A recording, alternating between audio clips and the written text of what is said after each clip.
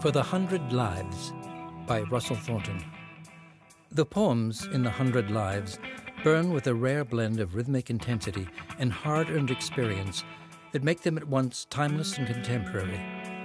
On page after page, in line after line, we hear the ancient communal music of language sung through a consciousness of maturity, loss, and restless spiritual hunger.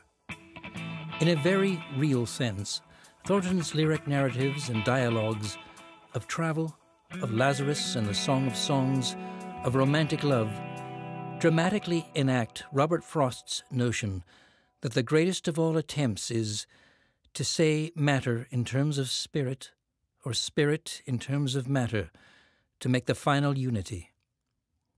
Thornton speaks with utter conviction and credibility to forge a personal vision, a pathway through the apple, to an always richer understanding of human experience. Whether the poems take us to Greece, where gypsy women move like living tarot in the street, or to the memory of a beloved grandmother out in the sailing ship of her wedding dress, her ashes, always the 100 Lives puts us in intimate touch with first fire, first waters, with the tenderness and pain of vital engagement. Lemon groves. The horizon, a burnt-out eye socket. The sea, a throng of mouths wounding themselves against sand.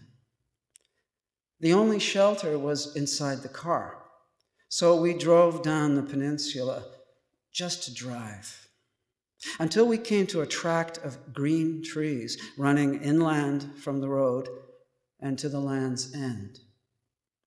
We parked and went in amongst lemon groves, vast flowering lemon groves releasing fragrance for miles, where we walked as if under the spell of the scent, and where nothing could have been so apparent, so destined as this,